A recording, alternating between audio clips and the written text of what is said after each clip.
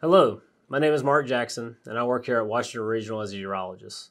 I wanted to spend some time to talk about enlarged prostates, or BPH, benign prostatic hyperplasia. It's a very common disease in men and one of the top 5 diseases that we see.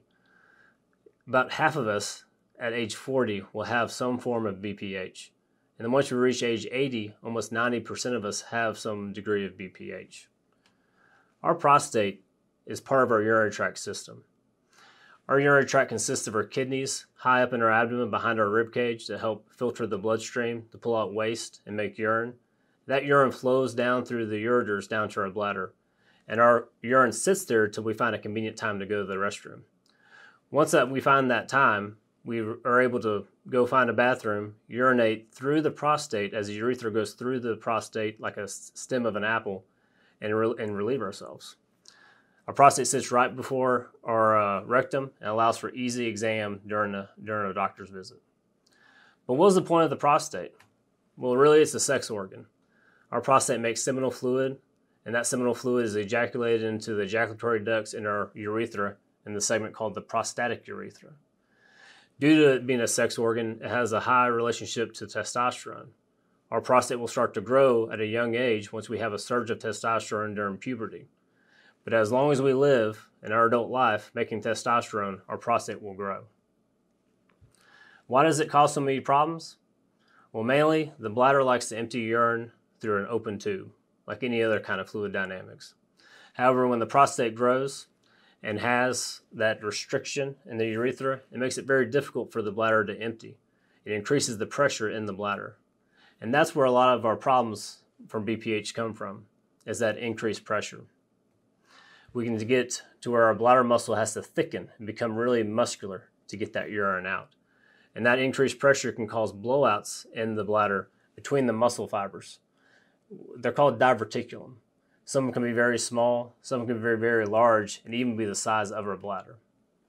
A lot of times as our prostate grows, it needs blood flow. Those blood vessels that the prostate makes are sometimes very fragile and can bleed very often. Unlike when you have a clot that forms on the outside of your skin, gets really hard. Clots inside the bladder are very wet and very soft, but they can get very large where it makes it hard to urinate, requiring you to go to the ER to get a Foley catheter. Due to poor emptying of the bladder, you can have your recurrent urinary tract infections, which can be very difficult to treat due to the fact that you can't empty out all that bacteria in the urine stream. So the antibiotics really don't have a chance to really work well. Those infections can also cause bladder stones, or bladder stones can also form just the fact that the urine has salts in it. Those salts can precipitate in the bladder and form these stones that can become so large that you can't pass them on your own, like a kidney stone.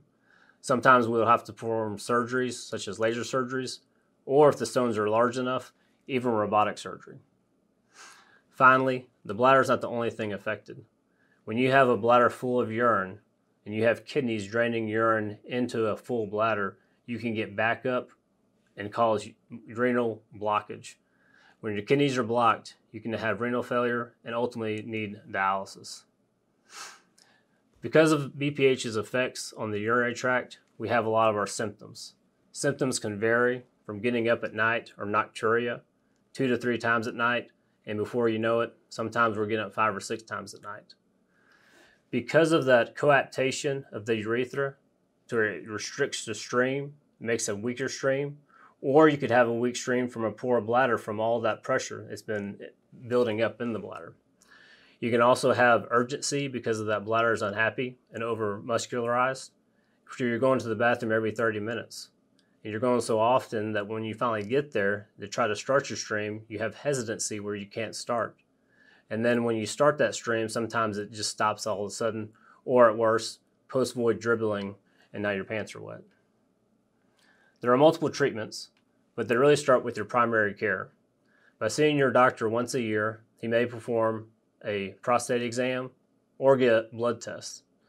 Blood tests would be like a PSA, a prostate-specific antigen, which is a level that is made in the prostate, and at high levels will make us concerned for a malignancy. You may also have a kidney level drawn to look to see if your kidneys are working properly. Urine tests will help rule out any blood in the urine or any other infections. If your prostate exam is abnormal or any of your urine tests are abnormal, you may be sent to see us for other testing, such as a uroflow to see how fast your urine stream is, or even a bladder scan to make sure you're truly emptying your bladder. If your PSA is high, we may recommend an MRI of your prostate to get a better look at the anatomy of the prostate. Finally, if your symptoms are severe enough, we may offer medication. There are different types of medications. Some that relax the smooth muscle of the prostate to have a stronger stream. Other medications that help relax the bladder muscle so that you're not getting up so often at nighttime or running to the bathroom so often.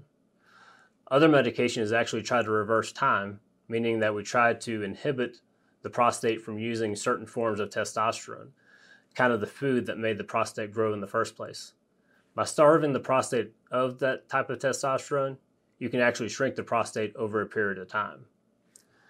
But finally, there may even be some surgical therapy that may be needed, but fortunately is not the vast majority. What's important is knowing the symptoms so you can find the warning signs, and prevention is key so you don't have any bladder or urinary tract damage. Finally, we just need to remember this is a very common problem with very common solutions that we see every day. Don't hesitate to come see us because BPH isn't something that you should have to live with, and you shouldn't have to worry about where the next bathroom is.